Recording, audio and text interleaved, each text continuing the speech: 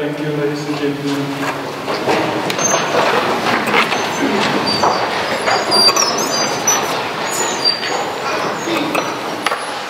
We would like to welcome you tonight to this prestige lecture. Optentia is proud to present this prestige lecture by one of our extraordinary professors, Professor Robbie Gilligan, and we really look forward to the lecture tonight and also to learn from him, not only tonight but also in the future.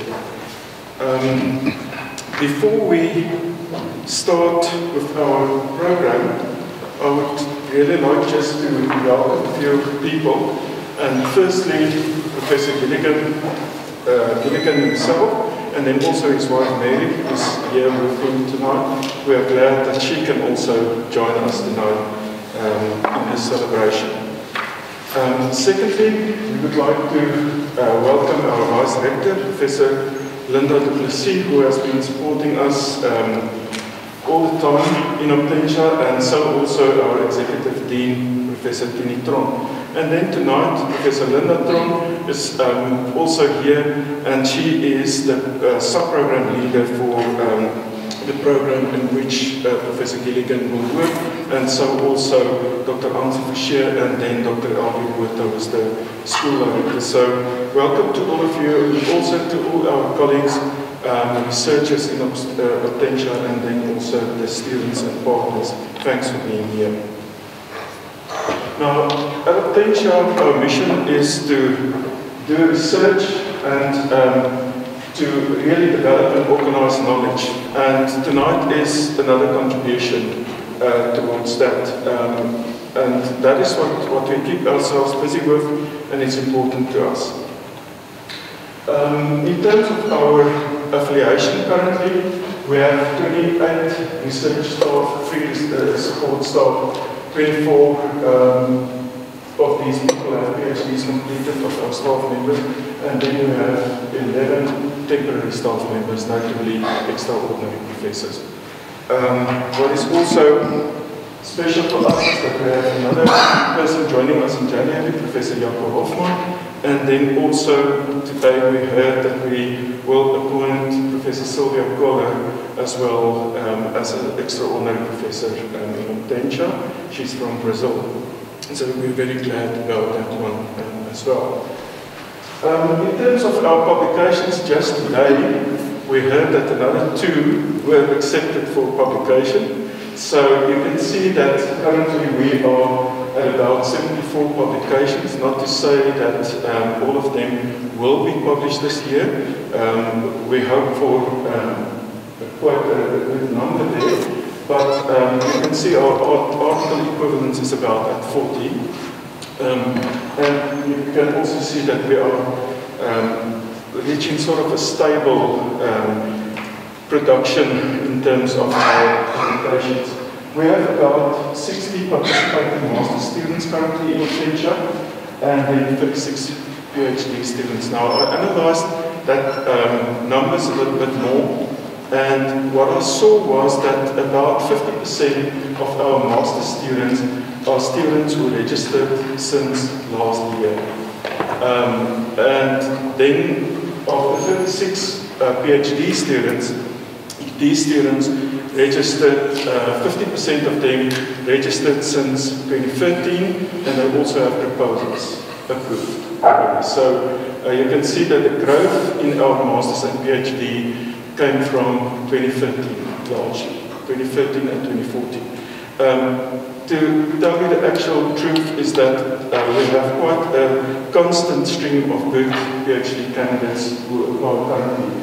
And we have to stop it at some stage because we can take so many students, but we also try to juggle that one a little bit. We now know that for this year we have 2 postdocs, and already we know for next year we will have another 2 postdocs.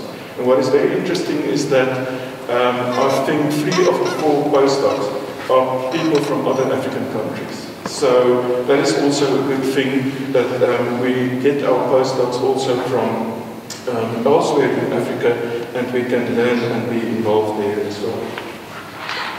In terms of our thrusts, we just discussed it a week ago, so it's really important for us to build competence, and that is where we are so glad that we have Professor Gilligan also involved here, because we know that the most important thing for us here is that we should become competent, and it's a constant process, and we know that the outputs will be there, the quality outputs, but first we have to become competent. So, and then our international profile is important for us to take hands internationally with people, to learn from the best, and also to share some of the best that we develop here at Optentia. And then obviously quality masters and PhD outputs, you will see from next year onwards our production and outputs in that regard will be much better than it was up to now. And external internal use of our research, and I think it will also link to what Professor Gilligan will say tonight, and that is that we do not just do research to do research. We want to make a difference in the world out there in South Africa. So we want to help and solve practical problems, but we also want to do it in a responsible way and also learn from our environment in South Africa and keep our research, in a sense, culturally informed, culturally sensitive, and so on.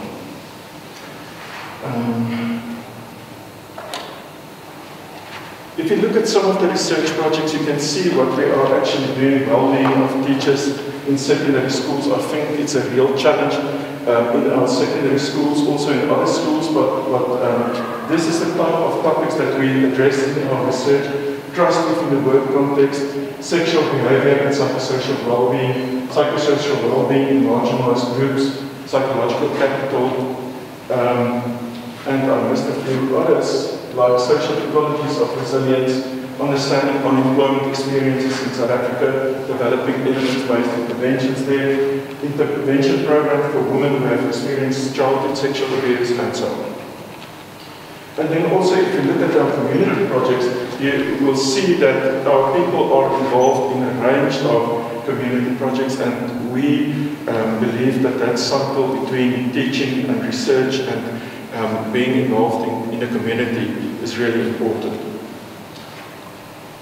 Now, regarding tonight's program, it's enough from my side. I think what we first want to do is ask Bali, Cindy, to deliver a musical item, and then I will introduce Professor Gilligan. So, if Bali could just come.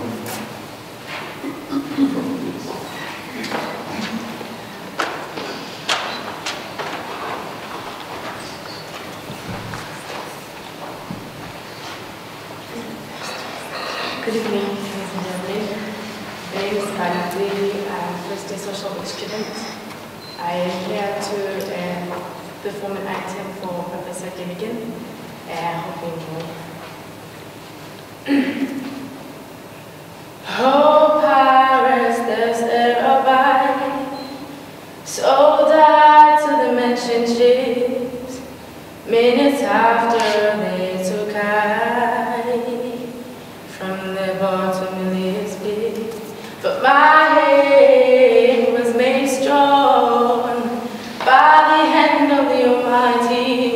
We are forward in this generation, triumphantly. So won't you hail to sing the songs of freedom? It's all I ever had. Redemption song. Emancipate yourself from mental slavery, and with ourselves can free our mind. They say it's just a part of it. We've got to fulfill the goal. Oh, so won't you help to sing the songs of freedom?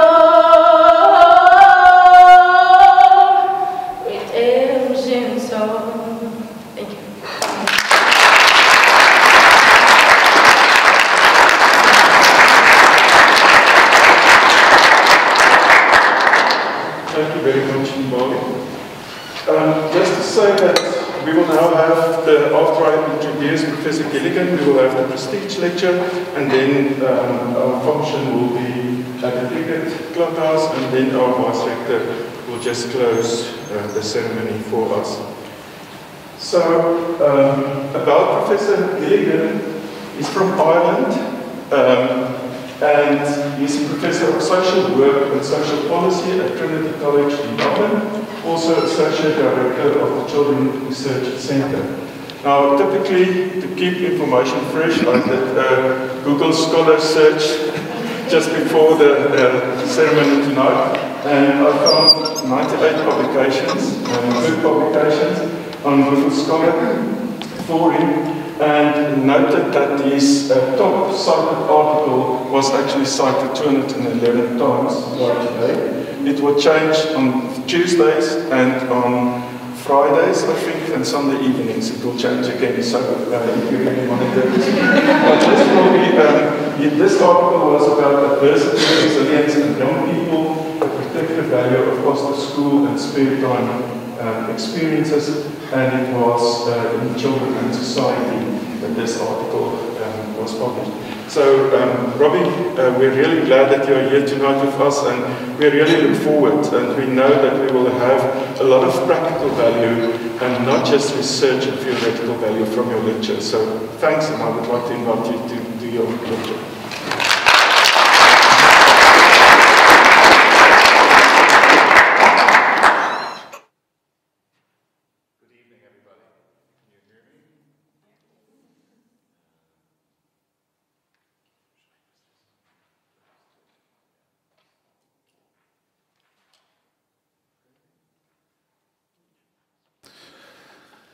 Hello, everybody.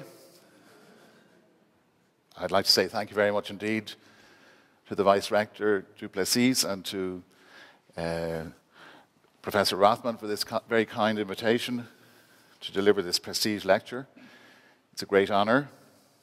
It's a great honor to be associated with the important work of Optentia, and it's a great honor to be given this opportunity to deliver this lecture. So thank you very much indeed. So the title of my lecture is Global Challenges of Youth and Poverty, a Role for Universities. Half the world's population is under 25 years of age. I find that quite hard to believe, actually, but this is the case. 1 in every 5 people on the planet is aged between 15 and 25. These young people aged 15 to 25 represent 20% of the world's population, but 40% of the world's unemployed.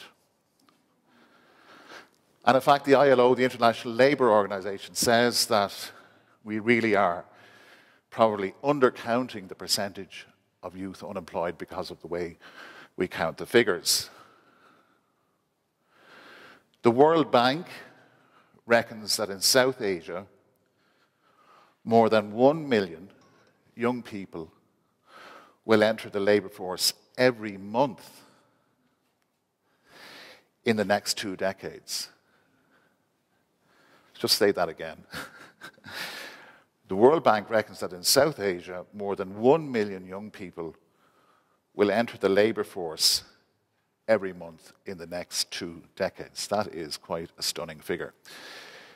Now, notice the terminology, entering the labour force. This does not mean that people have a livelihood, or that they have a job, or they have an income.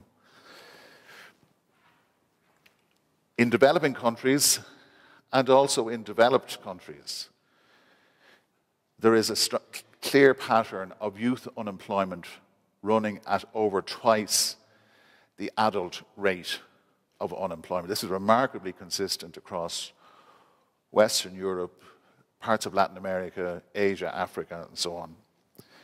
And the pattern is also evident here in South Africa. And in fact, one of the challenges of preparing a paper like this is the range of different evidence and different statistics that are available depending on definitions that are used. But depending on the definition used to count unemployment or to count as unemployment in South Africa, the proportion of young people considered to be unemployed could range between 30% and 60%. Okay, so these are really major issues facing young people across the globe, not just here in South Africa. The focus of my lecture is the global picture, although obviously I am aware that I'm speaking in South Africa and I will use many African references, if you like.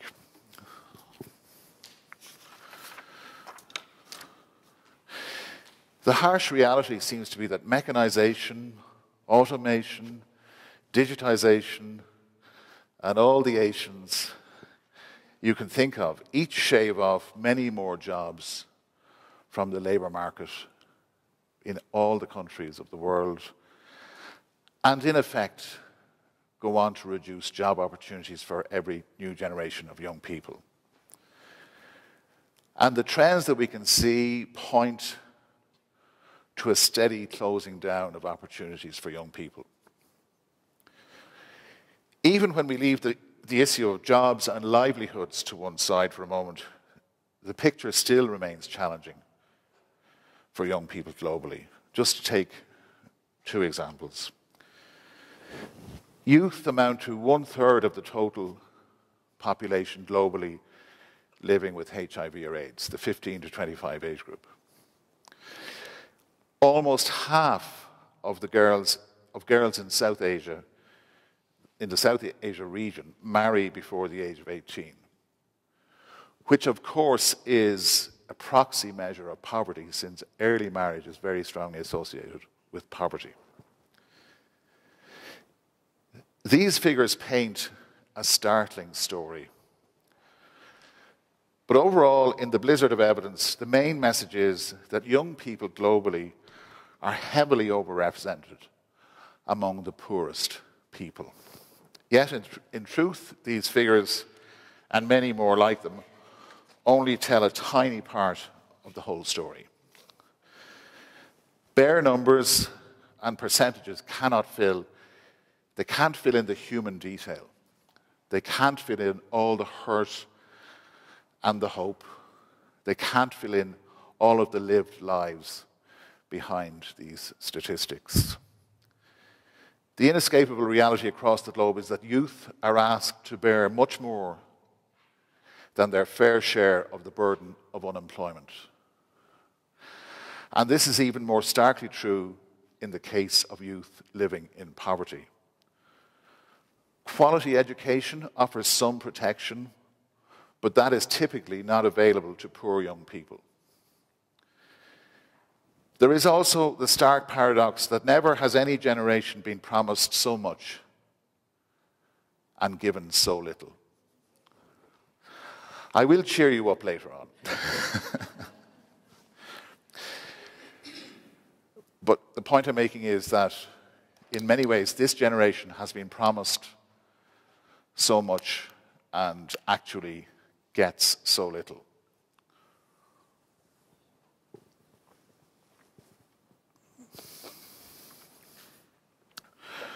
Right across the world, the digital and other media reveal the untold opportunities to young people, only for reality to snatch those opportunities away.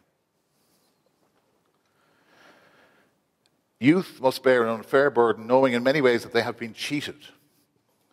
Even those who might not travel all the road with me on this would have to concede that what I am saying rings with a lot of truth. So many young people are locked out. They're on the outside looking in. The current picture is gloomy in terms of the prospects of many young people globally, as I'm showing you. And crucially for our purposes this evening, the picture does not look like it's getting any better, since the dynamics that are driving the current picture look like they will continue to drive trends into the future. There is rightly increasing concern internationally about climate change and environmental sustainability related to the physical environment. And in this, I proudly acknowledge the leadership of our own Chancellor at Trinity College Dublin, Mary Robinson, who is currently the UN Special Representative on Climate Justice. I certainly support work on sustainability and the physical environment. But I would also say that we must be concerned with social sustainability, with the sustainability of the social fabric of our societies. Preserving the social fabric, I would suggest, requires a minimum level of justice and equity that sustains the mutual commitment of all people in any given society, a mutual commitment to the future cohesion of that society. If we are to take seriously this issue of social fabric, then we must also take seriously the issues facing youth, the opportunities they have, and how seriously societies offer these young people a real sense of being part of their own society. Massive social questions like child abuse, youth crime, child hunger, domestic violence, all of these rightly receive major policy attention in different countries, although many of us might say that they don't receive enough policy attention. Yet, in this maze of issues, there is, I suggest, an even greater danger of losing sight of the conditions that often underpin and feed these component issues. These issues betray a strain in the social fabric, which is due in very large part to the absence of income, the absence of status in many ways, and the absence of meaning in their lives in many cases for many of the young people we're looking at tonight. Like everyone, young people need to find recognition and purpose in their lives. Recognition and purpose that they have been given the chance to earn for themselves, that they can earn that recognition and that sense of purpose. The challenge for the adult world, for the institutional systems, is to create conditions where pathways and opportunities for recognition and purpose, for that recognition and purpose, that those pathways exist or that the young people can see them. The idea is not that opportunities should be handed to young people on a plate, but certainly we should be looking to ensure that there are realistic possibilities for them and that they can see them. Now, my lecture this evening is about how universities can make their special contribution, and one special contribution to creating these positive conditions. I'm making the case that universities have a special place and a special capacity in this project of creating more favorable conditions for excluded young people. Universities don't bring money, and if they do, I want to know which one it is. But they bring something even more powerful. They bring ideas.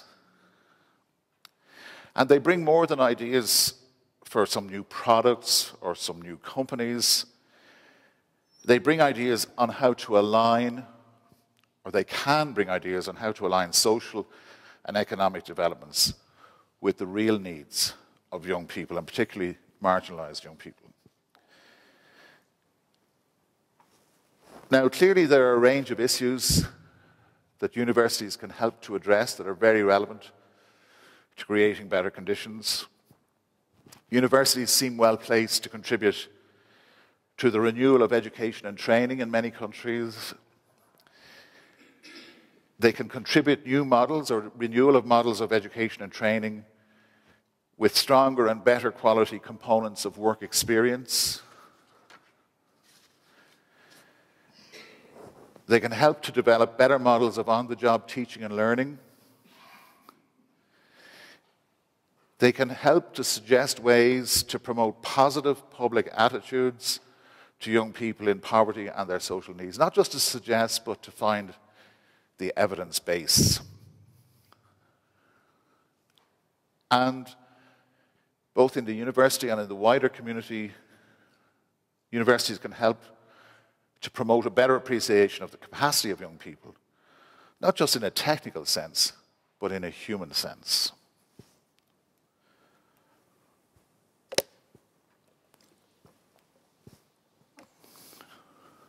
The university sector has capacity to help a range of key actors to respond in a more informed, integrated, and systemic way to the issues I'm raising. Clearly, I would say universities are not responsible for driving coordination and action. That's the business of other actors, and we must be careful that what I'm saying doesn't suggest some kind of drift in the mission of the universities. But having said that, universities can certainly be a catalyst with others for action, for change, and for research to inform that action and that change. If we think about it, universities have been crucial in promoting the issue of climate change and for informing and driving the debate.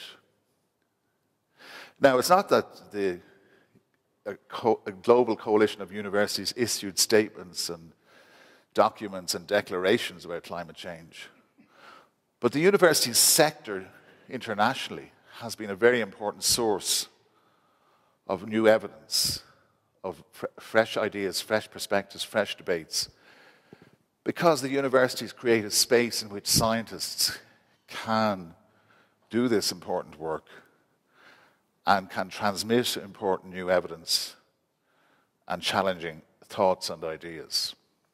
So when I speak about the universities, that is the sense in which I mean the term university, this space, this intellectual space that opens up the possibility of new ways of thinking and new ways of action. So universities have shown their capacity on environmental sustainability. They can, I suggest, also do the same on social sustainability.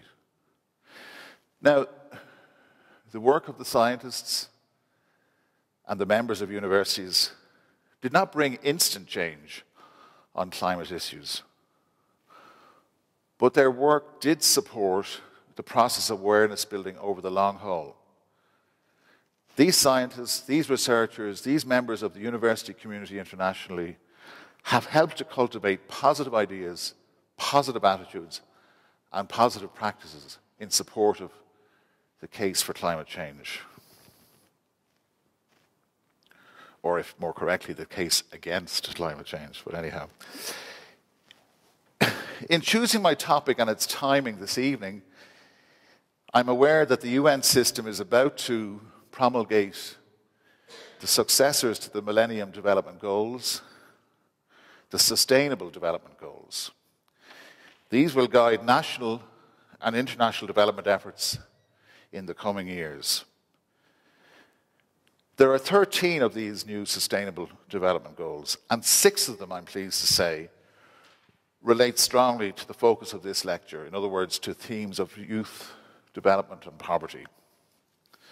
And others of the 13 are relevant in some way. So that awareness kind of informed my choice of topic for this evening's lecture. But I was also conscious of its location, and I thought that it was a relevant theme to speak of in South Africa because it relates, I think, to experiences and issues in South Africa domestically, but also internationally in terms of South Africa's role internationally. As you know, South Africa has a major leadership role in developments on the world stage through its status as a major force in Africa, as a member of G20, as one of the BRICS economies, and through exciting developments such as the new BRICS Global Bank. I think this university and this country is an appropriate setting also because of the work here of Optentia, the work here in Northwest University, which is led by Professor Rothman, and he gave us some sense of that work in his opening remarks. I also want to recognize and acknowledge the work being done here in Optentia by International Youth Resilience Scholar, Professor Linda Theron. She and her colleagues in the International Resilience Network have done very important work globally in highlighting the strengths and capacities of young people living in challenging conditions. In addressing this issue of youth and poverty, I seek to highlight the importance and enormity of the challenge of finding solutions globally for youth in poverty. I wish also to stress that this challenge can be engaged with. It is not a hopeless challenge. The stakes are high, but so also are the possibilities. There is the technical challenge of finding the right approaches, but there is also the challenge of hope, of believing in the importance and the feasibility of the project. There has to be first a climate of belief. As the head of the World Bank, Jim Kim, said recently, optimism is a moral choice. Optimism is a moral choice. In many ways, I see the primary purpose of my presentation as being to help foster that climate of belief.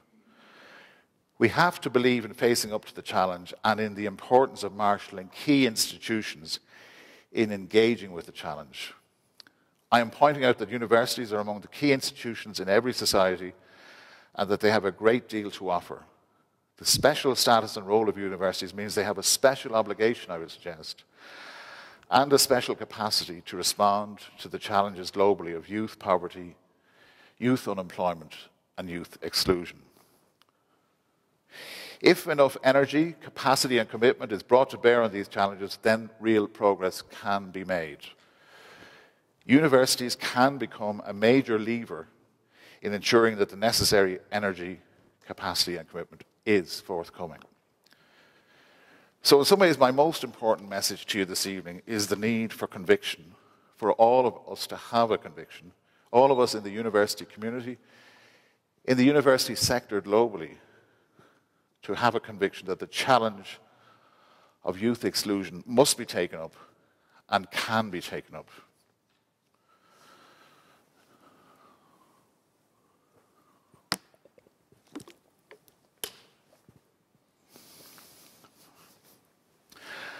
As we approach the topics of poverty and youth, even the terms we use have to be subject to scrutiny. Youth may mean different things in different contexts. It may be classified differently in different countries, in different systems. And poverty, of course, may be defined in a whole range of ways. There is a veritable industry of within social science debating the meanings and definitions of poverty. And of course, the term poverty may mean one thing to people in government or people in university offices, and quite another to people on the ground living in difficulty. I don't need to remind this audience that poverty is about the lack of money, but of course it's about a lot of other things as well. Fundamentally, poverty is about a lack of inclusion in the mainstream opportunities of society, the mainstream institutions. It's about a lack of participation. It's about a lack of recognition, the invisibility of poor people. Tackling poverty issues as they impact on youth clearly needs a concerted, macro-level approach on economic and social policy fronts. But it needs more than a top-down response. I want to argue from my social work perspective that tackling poverty issues affecting youth also needs to be informed in a seriously grounded way, to be informed by the lived experience of young people who live on the margins in different ways. I'm stressing that we need to pay very close attention and help others to pay very close attention to the lived experience of young people themselves, especially the experience of those living in or close to the different realities of poverty. This will keep us honest and reduce the chances of our straying into the realms of denial or delusion as we debate and develop policies. It's very easy for people to pontificate about the poor and poverty from a long distance away in the offices and meeting rooms of various institutions. Much harder to do that when you actually have the voice of the people experiencing poverty really being heard. Ensuring that we listen to the lived experience will mean that there is a better chance that our policies recognise and respond to the real issues and real experiences on the ground. It is important to pay attention to the views at the grassroots. In fact, that will be one of my main points this evening, the importance globally of finding meaningful ways of engaging young people and their ideas and talents in the search for solutions to poverty. And especially in the search for solutions to poverty as it impacts on young people themselves. I'd suggest there are three critical issues in tackling poverty among young people. May seem reasonably obvious, not too contentious, but nevertheless. First is good quality educational opportunities, which of course we know this in principle, very, very difficult to see it delivered in practice. The second issue is ensuring that far greater numbers of young people have both meaningful and rewarding livelihoods and occupations. Again, a daunting challenge as I sketched for you at the beginning. The third issue is ensuring that many more young people across the globe have meaningful opportunities to be involved, to contribute to building institutions and societies and communities that serve people of all ages, serve all people of all ages. If we're to rise to these challenges, then we must respond on a scale that faces up to the many issues. We must face up to the sheer numbers of young people involved. We must face up to the fact that so many young people are poorly served by education systems. We must face up to the fact that poverty is not randomly distributed. And in particular, many minorities around the world have a very unfair burden of poverty, and minorities involving young people. Young people from ethnic minorities, young people with disabilities, young migrants and refugees, young people from the very poorest communities. All of these young people bear a very high risk of living in poverty. The implications of this, very wide-ranging. Take one example, the Roma population, a very highly stigmatized minority within Europe. Half of Roma children do not complete primary school. Half of Roma children do not complete primary school. Imagine we don't need to dwell long on the implications of that for their employment prospects, their future educational prospects, their future social opportunities. We have to concede that there are some initiatives which are beginning to try to address deep poverty across the globe, and the World Bank is beginning to take a responsibility in that area. But the question is whether these initiatives really pay enough attention to the impact of poverty on poor young people. While youth and poverty is the focus here tonight, it is also important to highlight that in general, young people overall, from all social backgrounds, I would suggest do not get their proportionate share of policy priority. So what I'm saying is that institutions across the world tend not to give sufficient attention to the youth perspective in their decision-making and in their governance. And in some ways, an important part of improving matters for the large number of young people on the margins is to challenge societies and institutions to improve things for all young people. Just that single step might actually have quite an impact on the state and prospects of marginalized young people. Failure to engage fully with the issues of marginalised young people has many implications for each society and for each local community. To allow young people to be excluded from work and participation is not just a loss for each young person, it has implications for the society, the community, the collectivities they belong to. Having their talent wasted is also a loss and a threat for wider development. Youth poverty, youth unemployment, youth exclusion also lead so easily to youth disaffection. Such youth disaffection is linked inevitably to challenges such as violence in households or the community, major rural to urban migration, a constant thread everywhere around the world as people follow the paths to the bright lights of the city and the mistaken belief that there's a pot of gold at the end of the route in the city. But there's also trafficking, crime, conflict and war. Now, in saying that these have some link with youth exclusion and youth poverty, I'm not saying that those represent some excuse for these crimes and these problems. But neither should we ignore their context. They do have a bearing on the emergence of these issues, poverty and exclusion. Achieving national development is not just about tapping into the talents of elite groups, it is also about harnessing and releasing the talent and energy of all young people. National development in each country must mean more young people having more opportunities.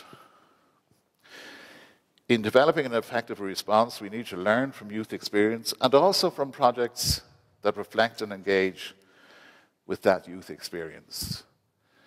And if one searches, one can find examples, sometimes inspiring, and sometimes examples of youth-led projects which are trying to create economic opportunities for young people or social supports for young people. There's the example of the Cliptown Youth Project in Cliptown in Soweto, which was founded, I understand, by a 16-year-old and has proved sustainable with the support of different groups from outside. But in other parts of Africa also there are examples of projects being supported from the World Bank, but also sometimes internally within countries to try and create economic opportunities, job creation opportunities, income, livelihoods for young people, sometimes with the support of the World Bank, sometimes with the support of international NGOs.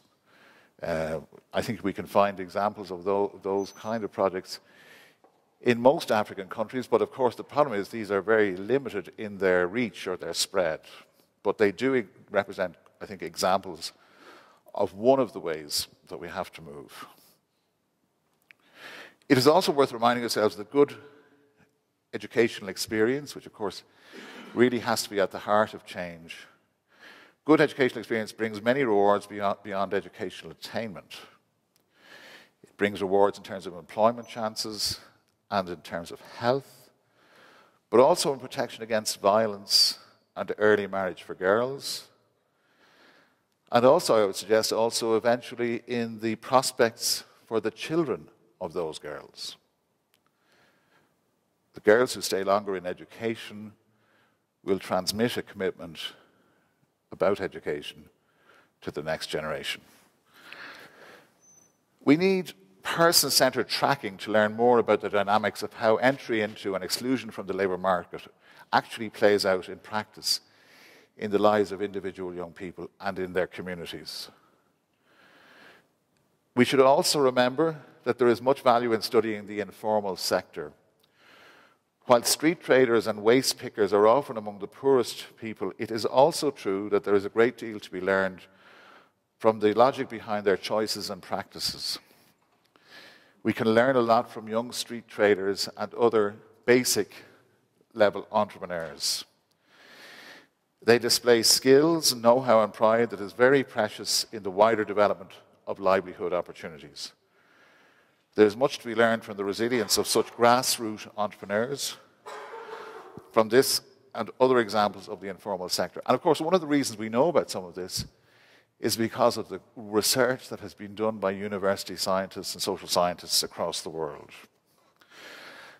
And of course, one of the things that the researchers have drawn our attention to is the danger of regulation of urban planners and council, local government in different countries actually closing down the legal space for street traders and waste pickers and so on, when in fact these actually represent very important economic opportunities for people who have very few economic opportunities.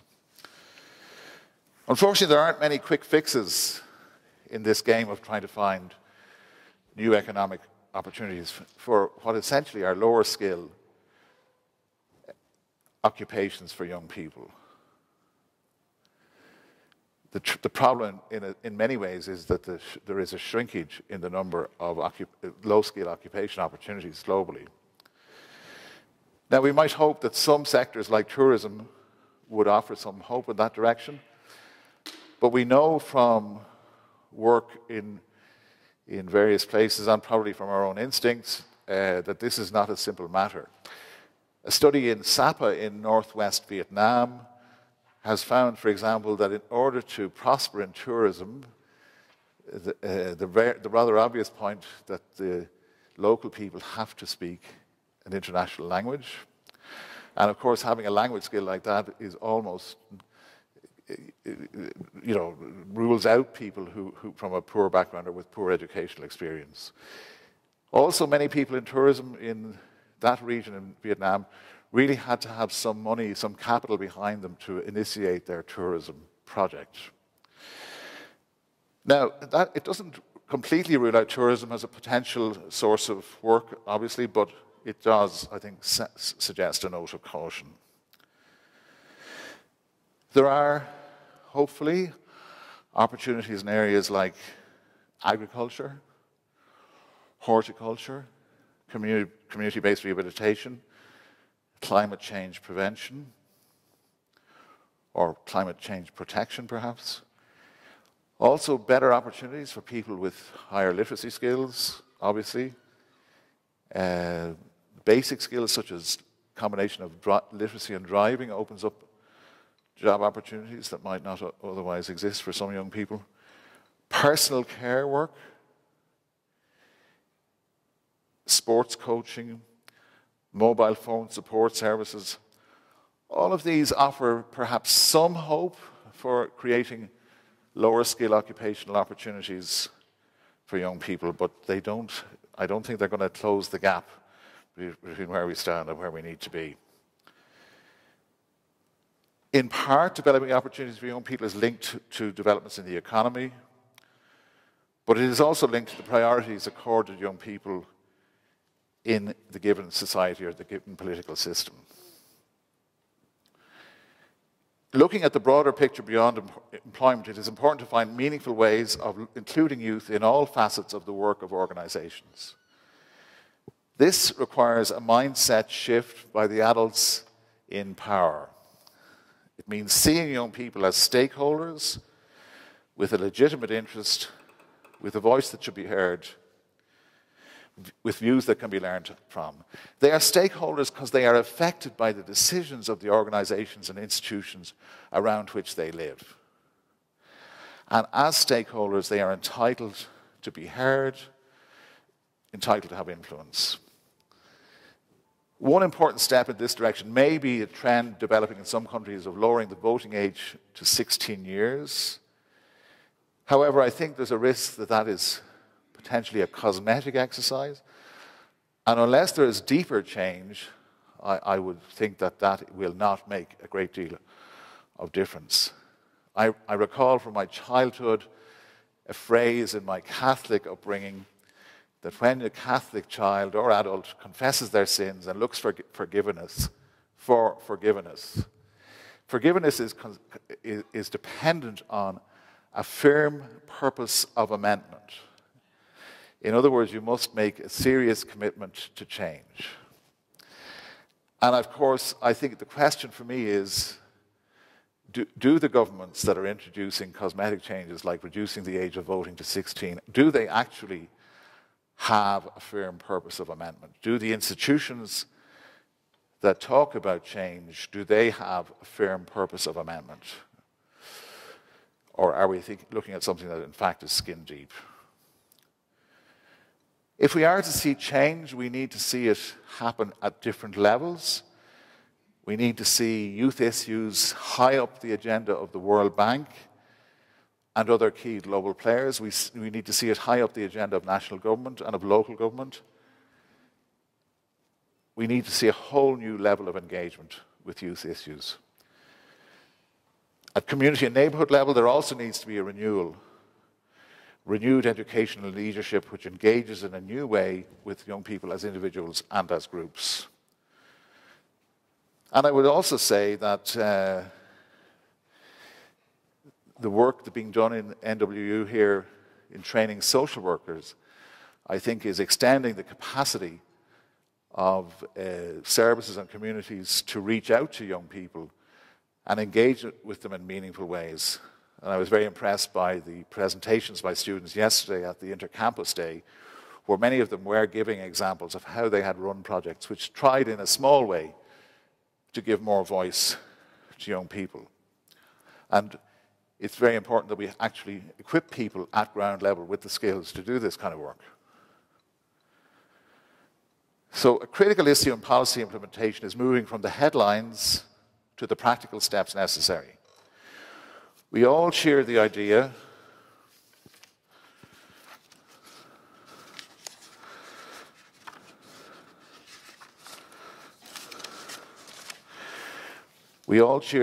of improving education systems, but does our concentration span extend, for example, to the detail of how to do that? How to better train and support teachers? As in all endeavour, progress will begin one step at a time. Key steps include the pivotal issue of ensuring the quality of basic education. This, in turn, is linked to the quality of teacher recruitment, training and support. While avoiding any dumbing down, there would also seem to be a need for a dialogue in many countries as to what core functional skills education and schools should seek to impart. Clearly, literacy is central and not to be taken for granted. It's very depressing how many school systems in the developed world seem to manage to produce children who are not literate at the end of the cycle of education. But in addition to literacy, ICT skills, and possibly driving skills. We also need to explore ways of bridging the rigid divide that typically splits school and work experience. We need to work harder at bringing work experience into the school life and educational experience into work life. We also need to recognise that there may be social and physical barriers preventing the achievement of educational goals, goals typically set at international conferences and events. Always worthy events, of course. But the goal of widening participation in secondary education may be impeded by many practical things, like the shortage of secondary schools and the distance schools are from the communities where children actually live.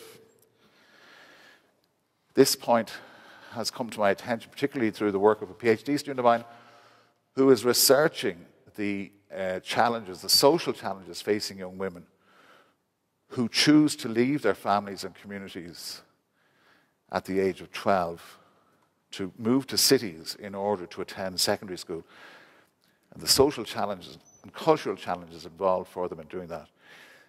And I'm sure that's a story that's familiar to people in other countries as well.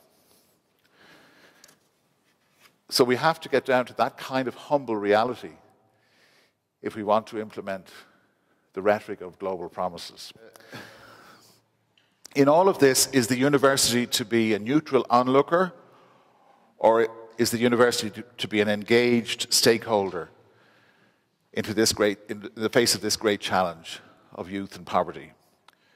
In my view, the university cannot be neutral. The role of universities is to bring hope, to inspire hope through the values, the ideas, and the knowledge they represent. Universities must serve the public good. Universities must have an important role in creating a positive climate for social and economic development. Within our focus this evening, universities can contribute to sustaining a supportive ecology, a phrase that showed up on Professor Rathman's slides earlier, in sustaining a supportive ecology for young people affected by poverty. Universities are essentially youth-serving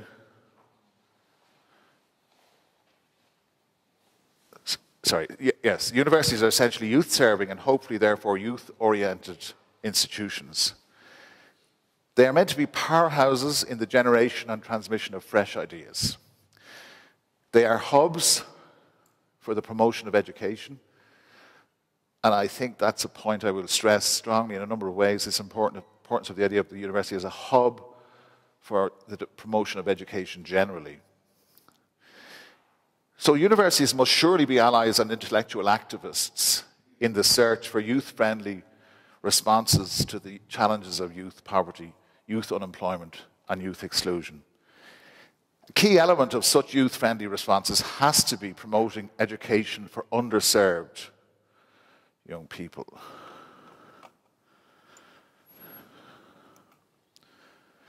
And there's certainly room for that improvement in every context, in every country, rich or poor, around the world.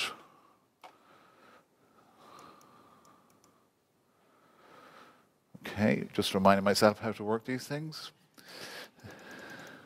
I think this is called grace under pressure. Thanks, Ian. Okay, we had a plan B underway, but it is easier to read off the page.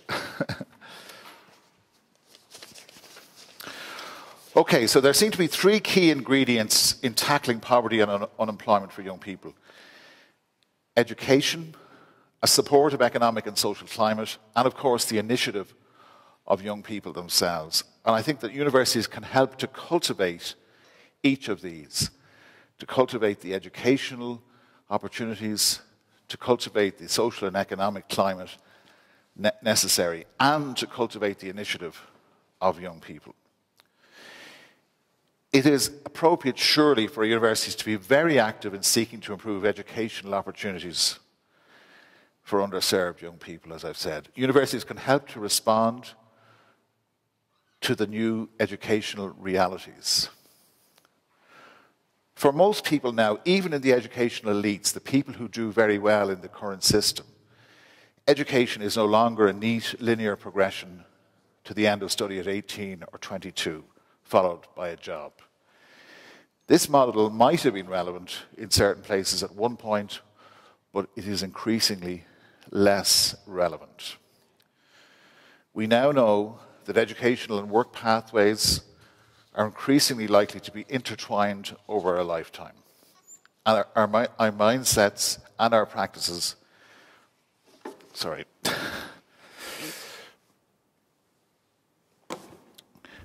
need to adjust accordingly.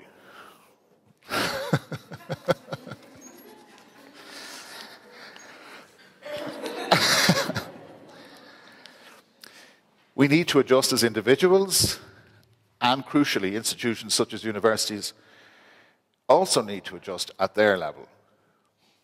And I think that universities need to provide leadership and support to others in achieving such change. Universities can play an important part in building the capacity of the overall education system, the idea of the university as education hub. I can, however, hear the vice rector and the managers and leaders of different universities around the world saying, this is all very worthy, but where do we get the money to do this?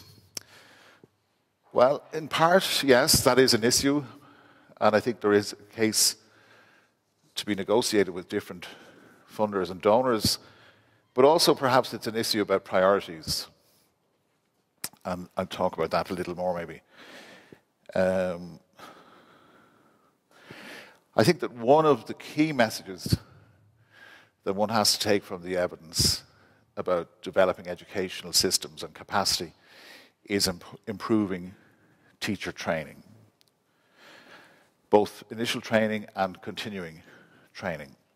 Now, I'm not suggesting that universities should reinvent themselves as teacher training colleges, but I think that universities contain expertise that can help raise the game generally, internationally, globally, raise the game of teacher education and teacher quality.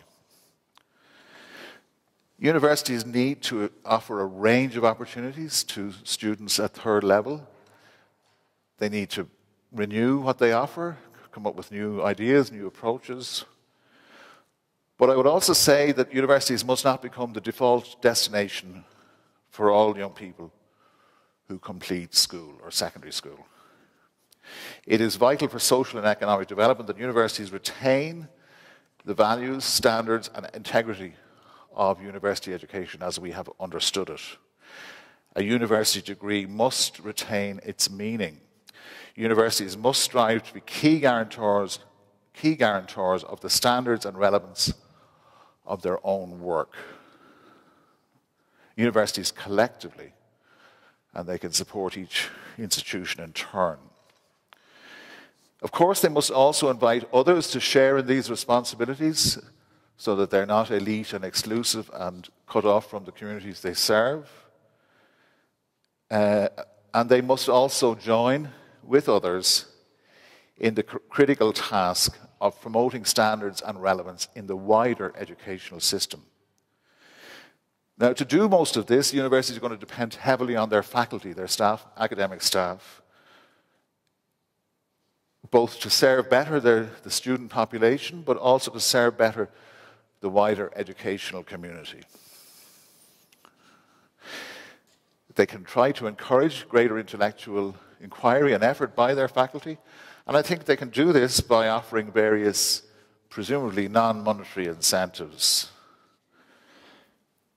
They can also recognize a wider range of research approaches, perhaps, and to value the deepening capacity in areas of evaluation and participatory research and action research, which I think are all very relevant to this issue of building capacity in the wider education system.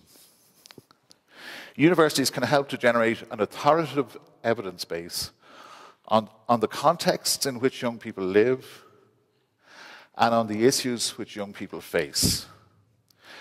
And they can also, as we have been seeing, help to highlight the experiences and capacities of young people. It is very important, again, to say that our overall understanding should be based on a strong evidence base, an evidence base that includes the direct accounts and the direct experience of young people. Otherwise, we risk relying on the suppositions of adults who are in fact mostly quite removed from the critical realities. I know I've been stressing this point, but I think it's very important. It is especially important to understand well the logic of young people as actors, how they assess and negotiate the various pressures they encounter.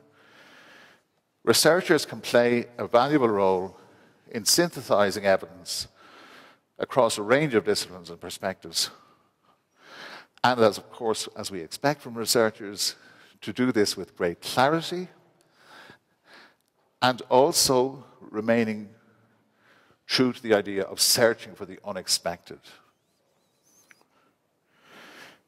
Universities can help to strengthen research capacity in each country, to build research skills for youth-centered and youth-involved research.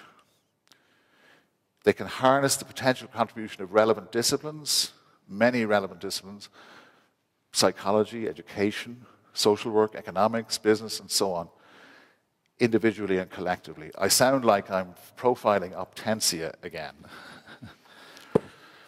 Because, of course, Optentia is a very good example of the way in which I think universities need to move. And, of course, NWU has the advantage of first mover in this, but I think we have to envisage a future where the university disciplines work much more interactively and creatively together and abandon their traditional silos. And I think Optentia offers us a very good exemplar of how that can be done.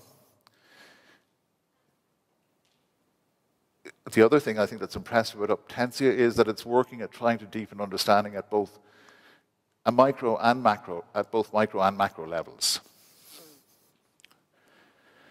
Universities can seek to ensure a sufficient focus on marginalised young people, on minorities. They can also, of course, recognise the emerging gender divide in education, where many boys and men seem to be alienated from formal education.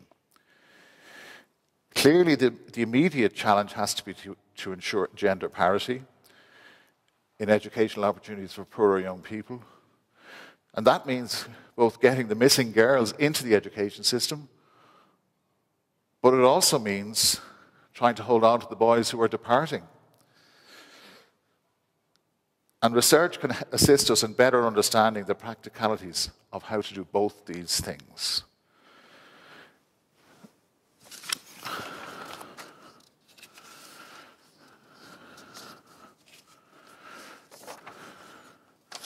Universities can support effective models of lifelong learning, especially for late entrants or late re-entrants to formal education. We must plan to provide opportunities for young people now who have missed out on opportunities now. We must plan to give them opportunities in the future, and we must plan to give the next generations of young people better opportunities than the current generations have had. Universities can, of course, help to pilot innovative models in collaboration with other universities and other actors. And they can also, of course, help to evaluate effectiveness. Universities are uniquely placed in terms of their potential for stimulating well-informed local action in their role as some kind of honest brokers between the different stakeholders and communities, but they can also promote national and international networking and cooperation. Universities can assist in sensitizing policymakers, professionals and institutions to a more youth-centered perspective in planning and governance. They can do this in many ways, by the messages they give their graduates, by the messages they transmit in professional training and continuing professional development. And of course, there are many other ways in which they can communicate their messages to the wider public. Universities need to collaborate with other key actors in promoting and aligning effective bottom-up as well as top-down responses to youth issues. These partners include government agencies, employers in the private and public sector, education providers, wider civil society, NGOs, trade unions, youth organisations, and local and international donors. Bottom-up approaches also rely on young people who are ready to participate in the relevant processes. Universities can work globally to cultivate youth leadership from the ground up, drawing not just from the young people from the elites, but from young people from underrepresented and underserved groups. They can help to pilot and evaluate beacon or exemplar projects that demonstrate how best to proceed in education and wider systems. Universities can work to increase their collective research capacity and, crucially, the resources for research devoted to this area of youth and poverty. They can seek to influence the funding priorities of research councils and donors. They can encourage and support international collaborations. Universities belong to a global network of peers. Tapping into and learning from relevant experience abroad can help to produce more effective responses at different levels. These international links may help to release great added value in terms of additional financial support and intellectual synergies. The university sector can also promote networking related to youth issues with other universities and the research community in their respective countries. They can help use the capacity of social media and the internet to stimulate interest and share experience and best practice. Above all, they can share in the vital project of inspiring hope, that we can secure change and development that benefit young people in poverty. In this lecture, I've been making the case for and mapping out a potential agenda, imagining a future where there is serious engagement globally with the needs of young people currently excluded, young people locked out in their different societies across the world. It is a daunting challenge, but one that can and must be engaged with. Overall, the aim must be to promote an imaginative and comprehensive approach to one of the grand challenges of our times. Universities are key institutions in this project. They can be remote role models and capacity builders for the wider education system and for other key systems in society. This is not to suggest that universities should be deflected from their core mission of teaching and research. It will be for other institutions and organizations primarily to deliver change to young people outside university. But it will be for the universities to promote optimistic engagement with the challenge of youth who are locked out by poverty. Universities can support evidence building and capacity building that stimulate and assist the delivery of new and effective approaches to excluded youth.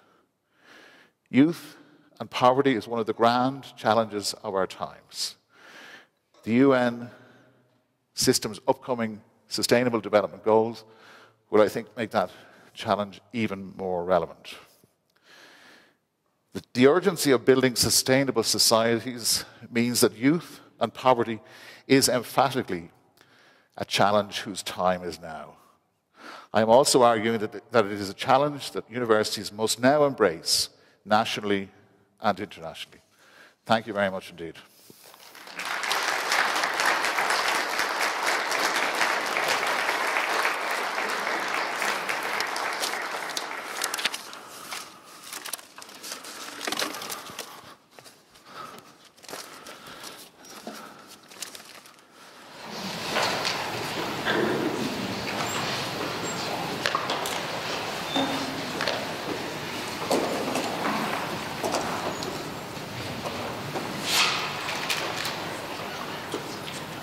Professor Robbie, it was a privilege listening to you, and thank you for making the time available in your busy schedule to visit the Vaal Triangle campus.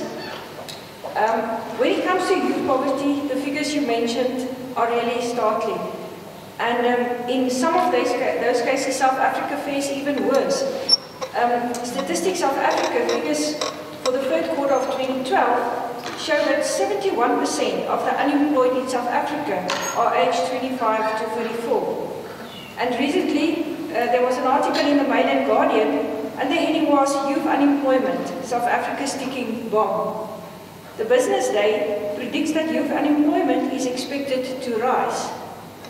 So it is true that we are all affected by this, and it is high on the agenda of our government, but as you said, the youth has been promised so much to date and given so little. In South Africa's National Development Plan, the first priority is to improve the quality of basic education. The second one is a long and healthy life for all South Africans. All people in South Africa should feel safe. And another one, decent employment through inclusive economic growth. Now, you said it's important for the Vaal, for the youth to be involved, recognized, to have purpose, to have initiatives and hope. And without this, it will be very difficult to give hope.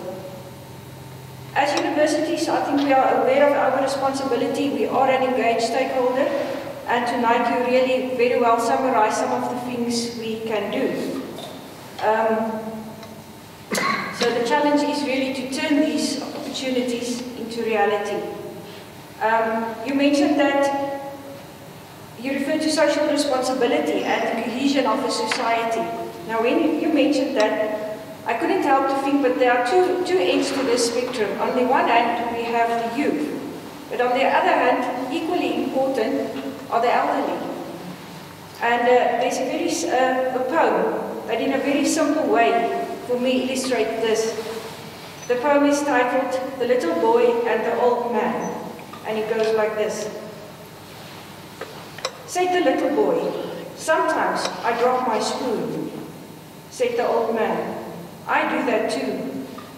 The little boy whispered, I wet my pants. I do that too, laughed the little old man. Said the little boy, I often cry. The old man muttered, so do I. But worst of all, said the boy, it seems grown-ups don't pay attention to me. And he felt the warmth of a wrinkled old hand. I know what you mean, said the old man.